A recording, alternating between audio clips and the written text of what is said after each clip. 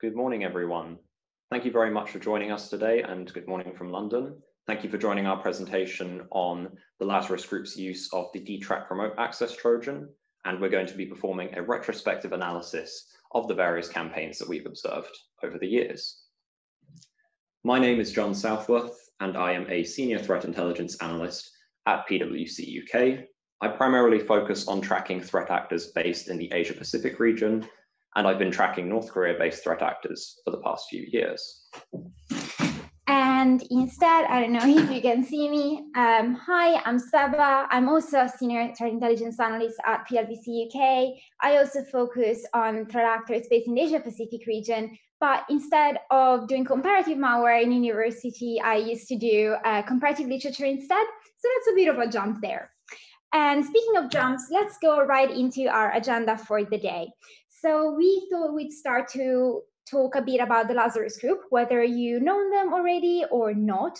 And we're going to give a brief timeline of the most high-profile operations that have been attributed to Lazarus Group. We're also going to be touch on the different ways in which Lazarus Group is tracked across the industry and touch on some of the subgroups and aliases that the Lazarus Group is known as. Then we're going to go into the Dtrack remote access Trojan, and we're going to trace its evolution, its different characteristics and functionality, and take a look at some of the campaigns where Dtrack was used as a payload.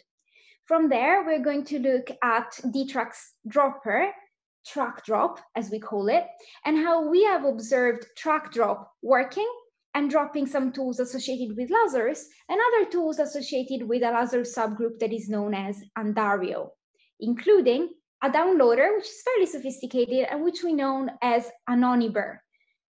Talking about the Anonyber downloader, which is associated with Andario, we're also going to be talking about Anonyber's connections to another Andario tool, the backdoor Riftdoor. And then we're going to pull all these threads together, look at how all of this is connected to Lazarus and what this tells us about Lazarus operations. And finally, we're going to give a bit of insight into how defenders and end users can protect themselves from Dtrack campaigns. But without further ado, I'm going to hand over to John, who's going to be talking to us about the Lazarus Group. Brilliant. Thank you very much, Sveva. So I imagine that most of us listening to this presentation have already heard of the Lazarus Group, but if you haven't, I'll do a quick overview. It is a North Korea-based threat actor that has been active since approximately 2007. And on the right-hand side of this screen, you can see several of the well-known campaigns that have been attributed back to the Lazarus Group. Now, Lazarus Group is not the only name that this threat actor is known by. And internally at PwC, we track the Lazarus Group under the name Black Artemis. It is also known in open source, which is a name that has been given to it by the US government, as Hidden Cobra. Now, what is interesting about the Lazarus Group is that its motivations have been changing over time. And on this slide, you will see several of the motivations associated with it, namely that of espionage. It's well known for its espionage campaigns, which focus on stealing information from organizations for the purposes of turning it into actionable intelligence. But perhaps it is more well known recently for its campaigns that target organizations for the purposes of cybercrime. That is, financially motivated campaigns. But originally, the Lazarus Group was also known for its campaigns that were targeting organizations for the purposes of sabotage. That is, they have more of a destructive or disruptive angle. Now, in the threat intelligence community, it's sometimes hard to come to a consensus of what the term Lazarus Group actually means. After all, it is a threat actor that has been around for a long time, and its motivations have been evolving. What I can say is that within PwC, the way that we track this intrusion set that is known as Black Artemis spans these three motivations that you can see on this slide, that being sabotage, espionage, and cybercrime. Now, this name, Black Artemis, also aligns with the open source names that I've also mentioned, that being Lazarus Group and Hidden Cobra. And throughout this presentation, we'll be using the terms Black Artemis and Lazarus Group interchangeably. However, there are also other ways to track subgroups of the Lazarus Group, as you can see on this slide.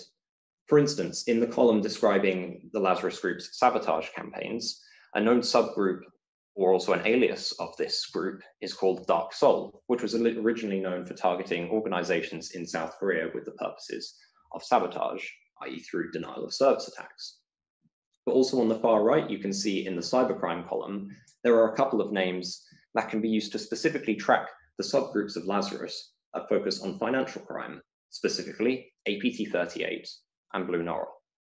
One that is also worth pointing out is the subgroup of Lazarus, known as Andariel, that we assess spans both the motivations of espionage and cybercrime. And it's worth pointing out that all of these are still a part of this Lazarus umbrella, but you may be asking, why don't we track them in this more specific way? And the reason we do that is that we are seeing an overlap in the tools that it uses for the purposes of espionage, with also for the purposes of cybercrime. So for instance, a remote access Trojan that we'll see being used in an espionage campaign would also then be reused in a different campaign targeting a completely different organization for a different motivation, i.e. cybercrime. So on this slide, we've mapped out a timeline of some of the really well-known Lazarus group campaigns. And the way we've done this is that we've named the campaign and given the year and a brief description of what that campaign involved. So early on in the timeline, you'll be able to see campaigns that were more focused on sabotage, such as Operation Flame and Operation Troy, which were well known to be targeting South Korea. As we go through the timeline, there are more focuses on espionage campaigns, such as Operation Blockbuster. And the further we go, we can start to see more and more cybercrime-focused campaigns as well, such as the well-known Bank of Bangladesh heist and targeting of the Bank of Chile. If we get up to the modern day, we start to get onto the topic of this presentation, which we started tracking in late 2019, where the Lazarus group used a tool known as Dtrack. So, what is Dtrack? Dtrack is a remote access Trojan that has been used by Black Artemis since at least 2014. The name Dtrack itself comes from the Kaspersky blog released in late 2019, where they named this tool. We assessed from our research that there are also a couple of other names that are associated with this tool, specifically Preft, which is the Symantec name for it, and Hadesbot, which is the CrowdStrike name for it. We released reporting internally at PwC on these various campaigns at the end of 2019 and the beginning of 2020, which builds up the basis of all this research. Now, I've been calling Dtrack a remote access Trojan so far, but it's a little bit more nuanced than that. In fact, when we were tracking it, we found that earlier variants of Dtrack were closer to backdoors. That is, they weren't so much there to interact with the file system of the infected machine in depth, and were more so there to provide basic functionality and drop further tools. Whereas later on, we found that Dtrack was more close to a fully fledged rat, in that it could perform a lot of capabilities that the backdoors could, but also exfiltrate data as well for the threat actor's use. And in the next slide, we're going to be breaking down these capabilities as we've observed them over time as such. And you can see this is broken down into almost two sections. At the top, we have two capabilities that we have observed being consistent with all Dtrack samples that we have picked up. The first being the capability to download a file to the infected system, and the second being the ability to change the time between beacons to the command and control servers. We have also seen the abilities to run shell commands and remove persistence and exit from the remote access Trojan, but there are slight gaps in these capabilities where they weren't present. Now, we can explain away some of those with some of the capabilities that were also present that would fill those gaps, but these four capabilities at the top make up what we call the core build of Dtrack. As we go through the rest of these capabilities, though, we start to see the changes over time. In the color yellow, you can see all of the capabilities that are more associated with the backdoor variants of Dtrack, and in orange, the capabilities associated with the remote access Trojan variants, with 2017 being the pivotal year between them changing these capabilities. So for instance, for the backdoor, there are various capabilities such as downloading and immediately executing a file, performing code injection, or executing shellcode within the same process. These are all more experimental features as they only appear for very short amounts of time and then are seemingly never used again.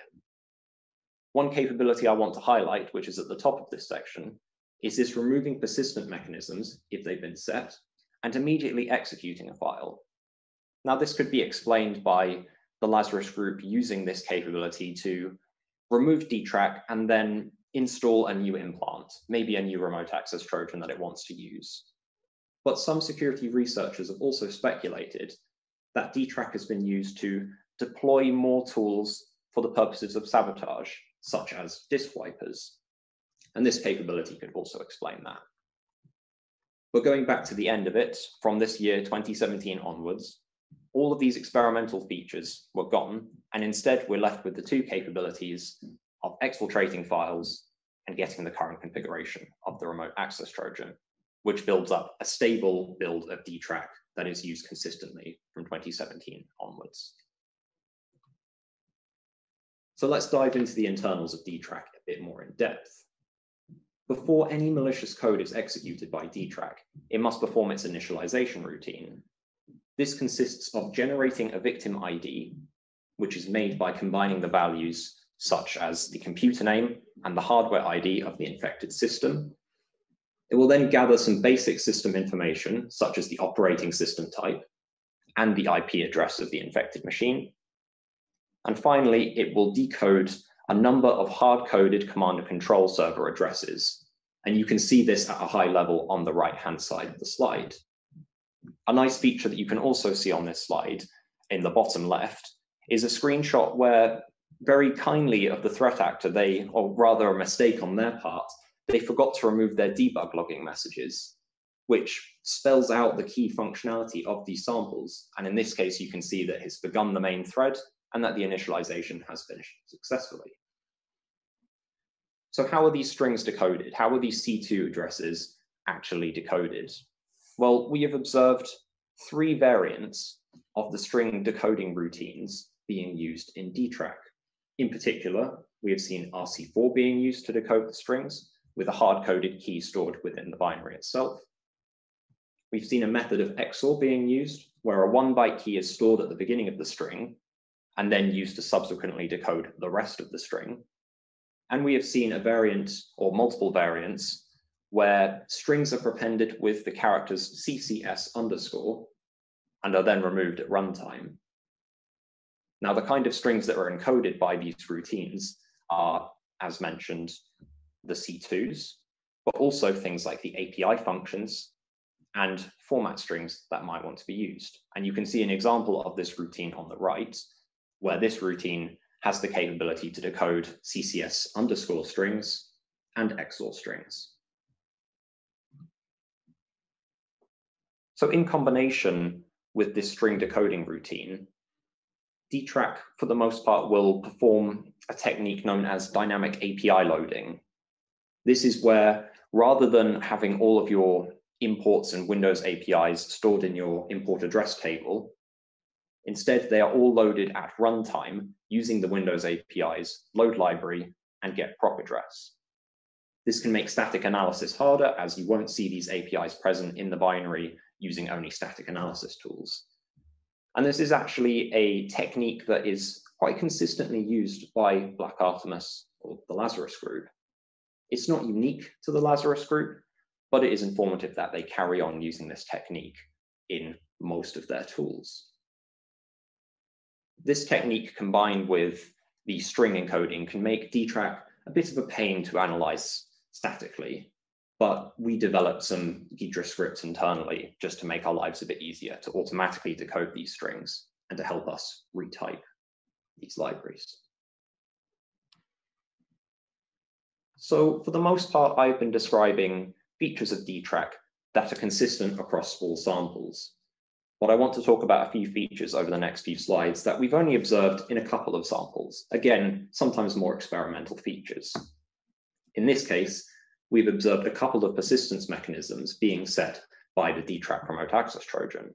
Specifically, we have seen them use a service using the SC command to create a service that will automatically execute when the user logs in.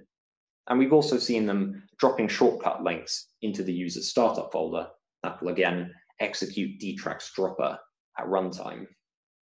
We'll be talking about the dropper a little bit later on. And as I've said, not all of these samples have a persistence mechanism. This was more observed in older samples towards 2014, 2015 variants of Dtrack. And I quite quickly want to go over a couple of different techniques that we've seen Dtrack use to try and evade analysis. The first being antivirus evasion. Specifically, we have seen some Dtrack variants look for file paths and running processes associated with the ARMlab antivirus software, and even so far as going to try and destroy the windows that are associated with the AV process. This is interesting in of itself, as ARMlab is a South Korean antivirus vendor and could indicate some targeting. There is also a technique we've seen used in some Dtrack samples that will evade sandboxes, and this is done by using the Windows API getCursorPos to get the position of the mouse cursor and not continue executing until the mouse cursor has moved. This can be defeated by a lot of modern sandboxes by simulating mouse movement, but given this was present in older samples, it might have been enough back then to actually evade sandboxes. There are a couple of more anti-analysis techniques that we've observed as well, including an anti-virtualization technique that would look for the VMware drag and drop folder, and a few cases where Dtrack would look for the following running processes that you can see in the bottom right, including Process Explorer, Wireshark, and Process Monitor, standard tools that are associated with malware analysis. So I've been focusing on the capabilities of Dtrack so far, and I quickly want to touch on some of the command and control features. So as I said before, at the beginning of its initialization, Dtrack will decode between 2 to 5 hard-coded URLs. For the most part, we've seen them decoding 3 URLs, but this has varied over time. Most of these URLs contain domains themselves, and from our analysis, we assess that most of the domains observed are likely compromised infrastructure being used to host the Lazarus Group's command and control servers. However, we've seen some interesting cases where rather than a domain being used, we've seen IP addresses being used. And more specifically, we've seen internal IP addresses being used for command and control. This likely indicates that the Lazarus Group has embedded their command and control servers within a victim organization's network and are using them for command and control. C2 is done over HTTP, as you can see on some images on the right-hand side of this slide, but the communications are encrypted using a custom cryptography routine.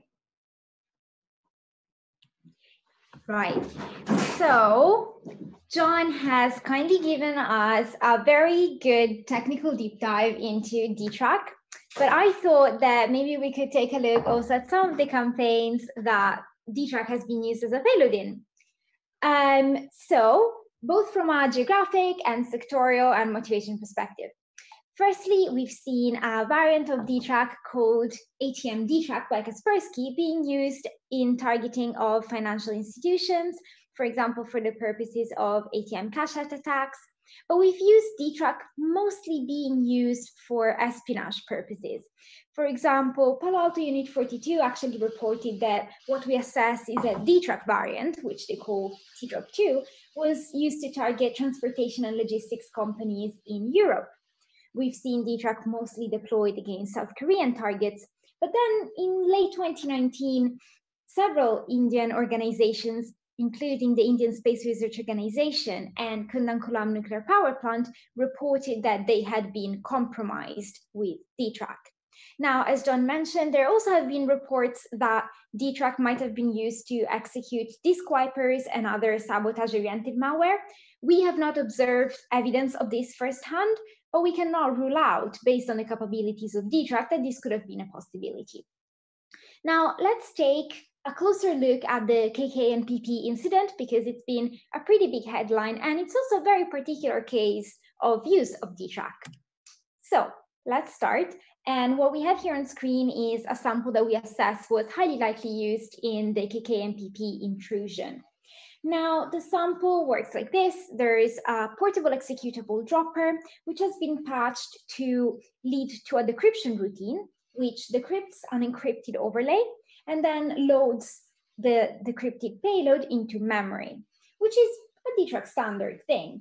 But this sample is particularly tailored to the victim environment, and we're going to get to that in a second. Now, if we look at the structure of the binary, we have a win main function, which contains 3 main subroutines, which neatly subdivide the main functionality of Dtrack.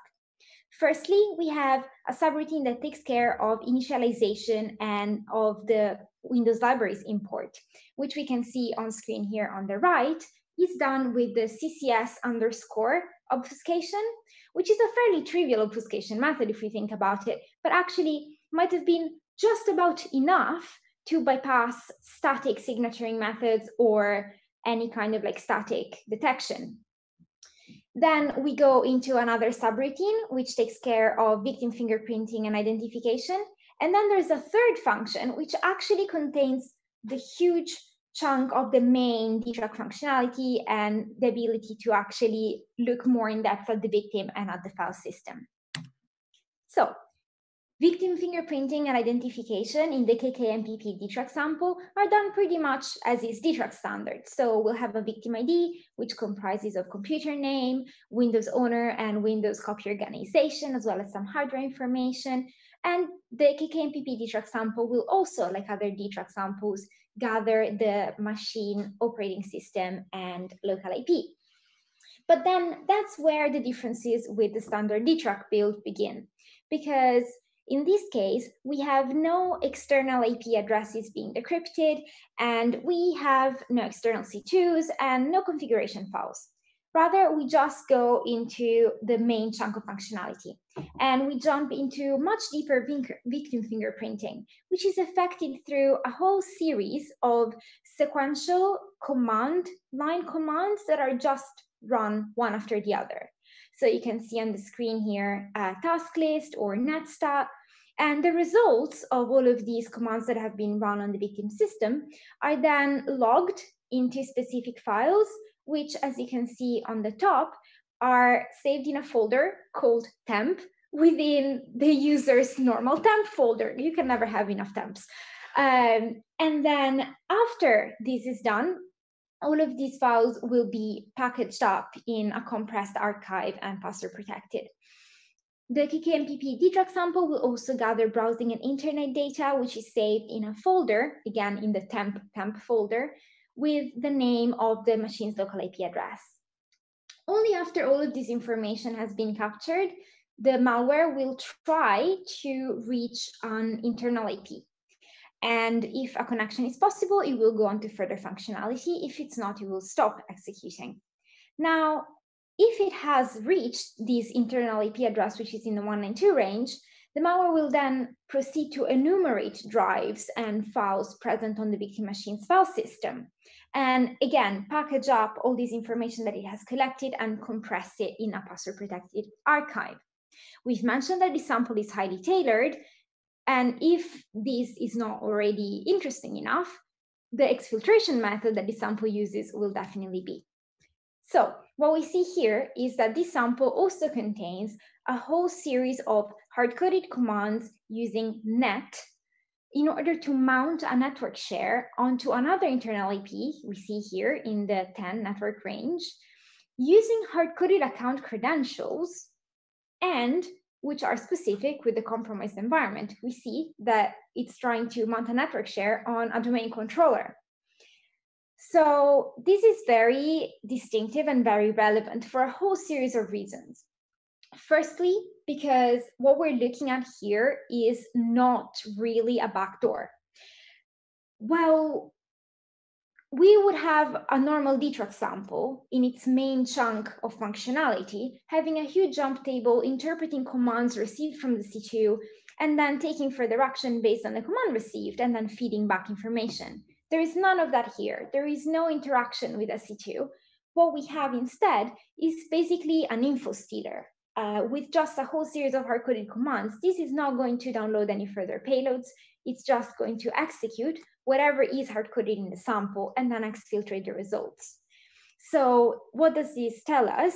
That firstly, the binary has been almost carved out of its main functionality and replaced with these specific ad hoc capabilities, but also that the threat actor would have needed to have a very deep level of penetration of the KK and PP network in order to, firstly, move laterally. Secondly, compromise the domain controller and be able to use it for staging of exfiltrated information. And thirdly, to even pinpoint systems of interest on which to drop these tailored Dtrack samples to then perform information stealing. And we also need to remember that Dtrack is not a standalone executable. It's not like it just arrives magically in victim systems. It needs to have a prior foothold. The track dropper needs to arrive there somehow in the first place, all of which requires prior compromise of the environment. And now let's look at a bit of an Easter egg, which are the links to Lazarus. Now, KK and PP Dtrack is effectively Dtrack. The binary structure is exactly the same, and you can tell that the code base is the same. What is changed is that it's almost been carved out like a pumpkin, and then the ad hoc has been added in its place. We can also have a few very interesting details. For example, one of the passwords that is used to encrypt the compressed archives is the one DKWERO38, etc. Now that's such a well-known Lazarus password that VirusTotal actually ended up using it as a case study for their IDA plugin. So it's pretty much a known convention. And it actually dates back all the way to the days of Operation Troy, which was a series of destructive and disruptive attacks on South Korean targets in 2009. So we're seeing the same password a decade later. Now, a caveat here, very huge caveat. This may well be a threat actor convention. We also know that false flag operations are very much a thing, but we also know that malware-based attribution is very much limited. And so the important thing to remember here is that whenever we're looking at an intrusion, it's not enough to just look at the malware and say, yep, this is this, or to look at these details. You also need to be looking at the tactics, techniques, and procedures involved in the intrusion, as well as the infrastructure in order to be able to make a comprehensive assessment. So we also said that Dtrack effectively is loaded in memory. It's not a standalone executable, and it doesn't really touch disk. So how does it get there? Maybe John can tell us. Thank you very much. So as Sveva has highlighted, Dtrack is never saved to disk in a standard format. So how do we track it? If it's never saved to disk, it's never going to be easily shared on online multi-antivirus scanners, for example. What we found through our analysis is that Dtrack is dropped by a unique dropper that we call track drop, and has been around since at least 2014, i.e. the same time that Dtrack campaigns began. Track drop also goes by a couple of other names that we assess are similar in open source, including export control and tdrop2, although the connection to tdrop2 itself is a little bit more nuanced, and we'll get onto that in a few slides. So what is track drop itself? For the most part, track drop binaries are benign executables that have been patched or modified in order to execute a unique cryptography routine that will decode a payload stored in the encrypted overlay of the portable executable and then run it. The nice thing about this unique cryptography routine is that we were able to go away and, using Yara, signature this cryptography routine, and then we were able to use this to track all of the track drop samples that we have observed over the last few years, from 2014 onwards. Now, there are two variants of track drop that we have observed. The first loads Dtrack into the same process as track drop itself, but for the more common variants, we see it use a slightly more complicated process of hollowing a randomly selected system binary and loading Dtrack into that process, i.e. process hollowing.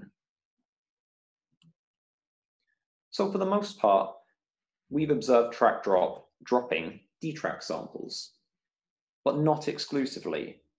In fact, through our analysis, we found that track drop also drops a suite of other tools, including downloaders. This is where T-drop2 comes into play, keyloggers, and then slightly more out there, bank phishing pages, and even a case where it was dropping some adware. Sveva will also be talking a little bit later about another sample that is dropped by track drop, which we call the Anonyba downloader. So by taking Dtrack and pivoting back to track drop, we were able to map out all these various tools being used by the Lazarus group and detail them. So let's start talking about the downloaders. Now, this is where the connection to T-drop2 comes in, and it's a little bit more complicated than just saying track drop and T-drop2 are the same. Incidentally, we named the dropper track drop independently of T-drop2, so the names are just being similar, just a coincidence. But track drop more refers to the component that is used to perform the process hollowing or code injection, whereas T-drop2 appears to more describe the complete set of the dropper and the downloader. So how does the downloader work? What it does is that it will download a payload from the C2, save it to disk with a file with a .exe extension, and then we'll overwrite the first 2 bytes of the file with the values MZ. That is the DOS header magic value. Otherwise, it wouldn't be able to execute properly without it. And then we'll subsequently execute that payload. Open source research that we've looked at, specifically Palo Alto's analysis on T-drop2 and the payload that it drops, we assess are highly likely consistent with that of Dtrack being served by these downloaders. Track drop samples have also been observed dropping keyloggers and screenshot gathering modules as independent samples that will save these keylogging files to disk. This is a technique that we've seen the Lazarus group use before, specifically in financially motivated campaigns, where rather than having their keyloggers and screenshot gatherers automatically exfiltrate this data to a command and control server, instead they are saved to disk, and it is up to whatever remote access Trojan is running on the system to exfiltrate that data for the threat actor's use. In this case, you can see on the right an example keylog output, and this will be stored to disk in a compressed archive encrypted with the password that you can see on screen. Now, a 2017 variant of this keylogger also had the capability to gather screenshots of the infected system, but this was later removed in a 2018 variant. So this is where some of these samples being dropped by track drop get a little bit odd. In the case of track drop, we saw it dropping this HTML page that you can see on the right, which is masquerading as a banking page, or almost an email for an Indian bank, claiming that the user's account has been compromised and they need to input their details. Note that this is a campaign that is targeting customers of a bank, and there is no evidence to suggest that it is targeting the bank itself. While we couldn't obtain the next stage when we would go through that click here to update sign, it is highly likely that this would be some form of credential or financial information phishing. But what's even more strange about this sample of track drop is that it didn't just drop this banking phishing page, but also dropped a sample that we call the Anonyba downloader, which Sveva is going to talk more about. Yep. So what is this Anonyba downloader that we have been mentioning for the past 20 minutes? Thank you, John, for the introduction. Anonyba is a downloader that, from the limits of our visibility and collection, we assess has been used by the Black Artemis intrusion set since at least 2016. And the name comes from the Anonyba string, which is used as the key to decrypt the strings of this downloader. Now, the way Anonyba gets on the victim system is via the standard track drop installation routine, but there are a few added caution and anti-analysis tricks which are interesting to touch on. Firstly, a sandbox check, which you can see here on screen, and which is incidentally the same as the one seen in a 2014 variant of Dtrack. So we have here a 2016 downloader, a different malware family, being dropped by the same dropper that is associated with Dtrack samples, and which also embeds code taken from 2014 Dtrack. That's a bit of a connection there. Now, Anonybur also performs an antivirus check. The samples that we observed specifically checked for Kaspersky and Quick Heal antivirus by trying to read whether there were any registry keys associated with these ADs.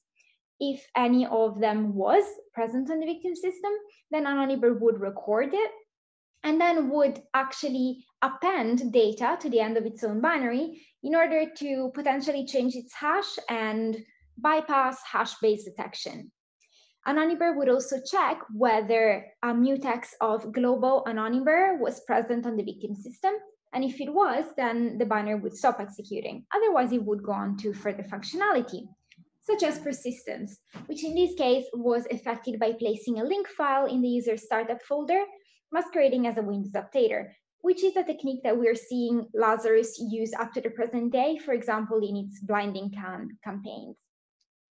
In terms of Anonybur's functionality, the downloader would just loop back to a payload staging server until it got a positive response, and it then would download a payload and then prepend the MZ header on it, very similar to Tdrac2 actually. And then it would set persistence for this payload and execute it.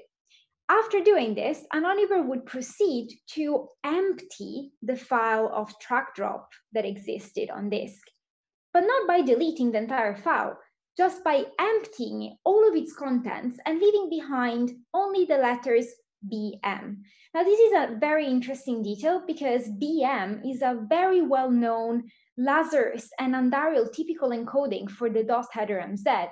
We can see here in 2016 in the Sony Pictures hack incident, Novetta's Operation Blockbuster report detailed how the India Whiskey Lazarus tool had its first 2 bytes being BM, and a 2018 Unlab presentation also touched on an Andariel-specific backdoor known as BM door, which would also use the BM header.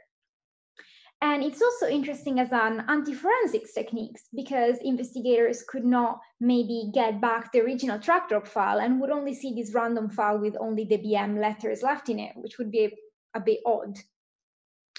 But let's look a bit closer at the Anonybur encryption and what it reveals to us about its connection to Andariel.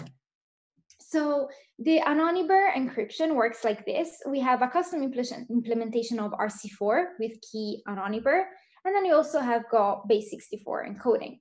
And this same exact mechanism of hiding strings from simple analysis was found in a 2019 variant of an Andariel backdoor known as RIFDoor.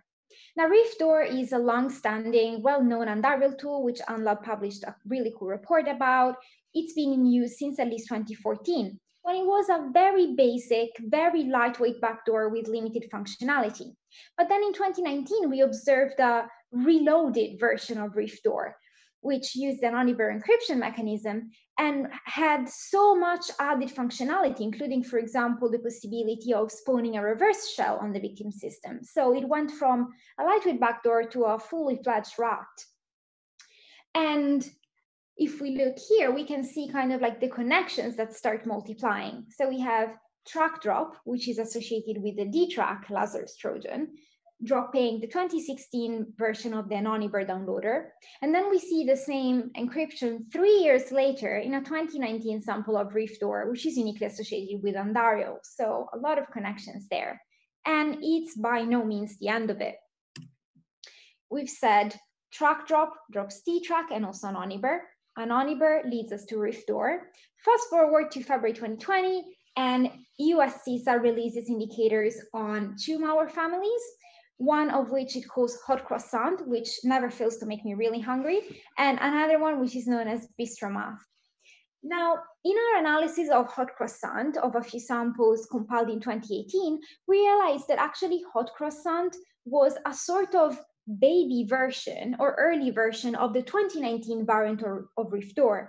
And what I mean by this is that the structure of the binary was effectively the same, but with smaller chunks of functionality and fewer command and control codes. But then in turn, from this connection, we also found that Bistromath and Hot Croissant actually had a similar cryptographic routine, which was not publicly known before. So it was a pretty strong connection there. And furthermore, Bistromath itself then had, in some samples, the same exact string encoding to Dtrack with the CCS_ method. So we have this like absolute loop of connections round and around. And what you're gonna ask me right now is, why do we care? What do you do this for? What does this mean? And to be honest, you're right, but let me get a bit more serious for one moment. Now, the reason why this is important is because what we have here is several tools that are attributed to some Lazarus groups, some to Andariel, which is a Lazarus subgroup. But what our analysis shows is that we can make a reasonable assessment that all these tools highly likely stem from a same code base, or at the very least, reuse the same code chunks. And there is this idea of iterating on or rehashing an established code base in order to make new malware families or embed tricks that work from a malware family into another. And there is this concept of like slipping up on habits in the coding style. So at least from a development standpoint, there's a connection. And it also hints to the fact that Lazarus and Andariel are not in fact separate entities. They've been linked in the past, but very much from our assessment, it's highly likely that they continue to be linked. And it also, all of this analysis gives us a window of insight into the development modus operandi of Black Artemis as an intrusion set, which has a very sprawling tool set, new additions very often, but then all of these tie back to an established code base. And then there's also this idea of really investing into an implant that has been developed and kind of maintaining it and then iterating on it. And then in some cases, even tailoring it to specific intrusions, like we saw with the KK and PP case. And what, if we take a step back, what does this tell us about Dtrack and about the Lazarus group?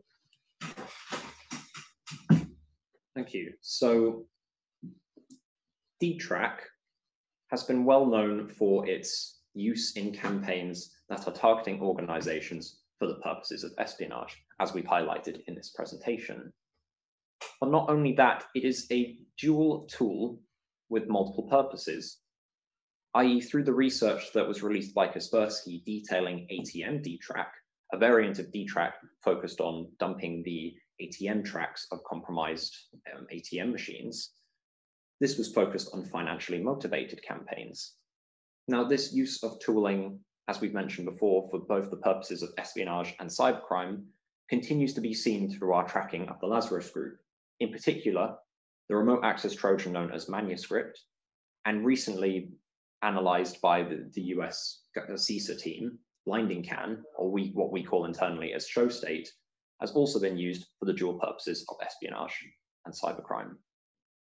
But not only that, through our Dtrack analysis, these campaigns can be tied back to previous campaigns, including T-Drop2 and subsequently T-Drop, which was a part of Operation Troy, which are campaigns with the purposes of sabotage. So this remote access Trojan, and in general Lazarus code, has been developed since at least 2009 and continues to be seen in samples even in this year. Now, it's important to point out that despite our thorough investigation of Dtrack, we've not seen it being used again since these prolific campaigns at the end of 2019. This could likely be explained due to the fact that there was a lot of public reporting on it at the time, and the threat actor might have been spooked up a bit. But that doesn't rule out the fact that in the future, they may use this tool again, and all of this research will enable us to carry on tracking it, and has also led us on to tracking further malware families used by Lazarus. So, what can we say about the Lazarus group as a result of all this? Well, it's Lazarus still being Lazarus, really, but with it's constant adapting and iterating on its previous campaigns. From the perspective of espionage, it continues to go over the same kind of targets, such as government organizations, but is having an increasingly broad reach. Such as recently, there have been many campaigns targeting the aerospace and defense sector, as detailed in the US government's report on blinding can.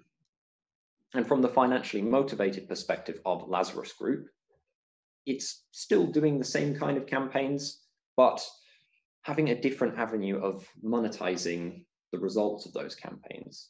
In particular, all the Lazarus financially motivated campaigns were known for targeting organizations such as large banks, with the purposes of compromising their SWIFT systems to forge transactions.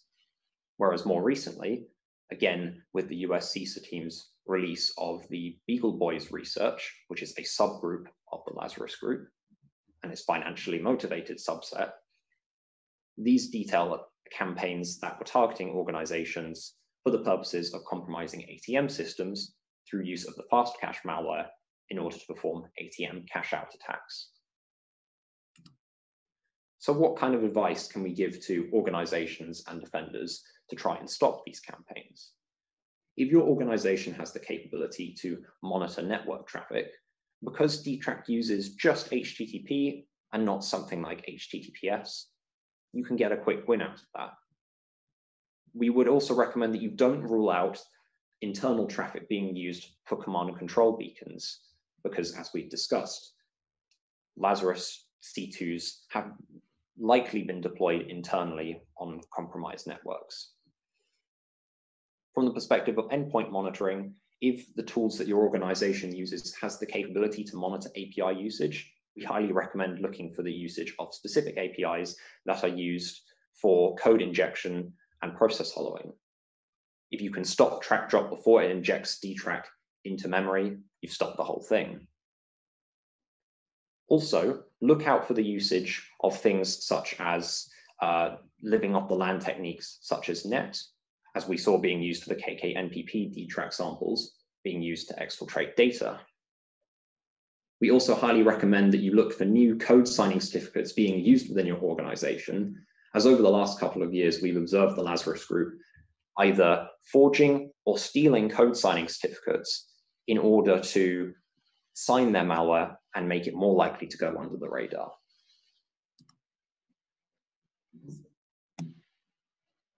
Sorry. What can we recommend to end users as well? Look out for banking and recruitment campaigns that might be targeting you as individuals. We've seen the Lazarus Group, especially in the last year, using fake job applications and sometimes even programs that would generate application PDFs to target individuals. And this is also added to the fact that the Lazarus Group has been seen in open source research recently using LinkedIn as a vector for this. And then for the threat intelligence analysts and reverse engineers like us, we highly recommend that you keep signaturing Lazarus malware. Look for any interesting strings, look for any particular encoding routines, look for all the cryptographic routines that are unique to those samples or unique code chunks. As we've been saying, this code base is developed over time, and our Yara rule for one sample may find you many others in the process, and it is highly worth your time, as we have shown with this presentation.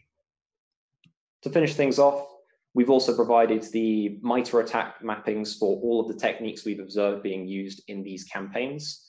MITRE ATT&CK is an amazing framework, so we'd recommend you check out all of these. And we also provide some indicators of compromise for the various tools that we've been looking at through this presentation, in case you want to recreate some of the research yourself. And after the final slide, we also provide all of the references for the various open source blogs and reports that we've been using to help us with this research. Thank you very much for listening, and we'll pass back over to the host.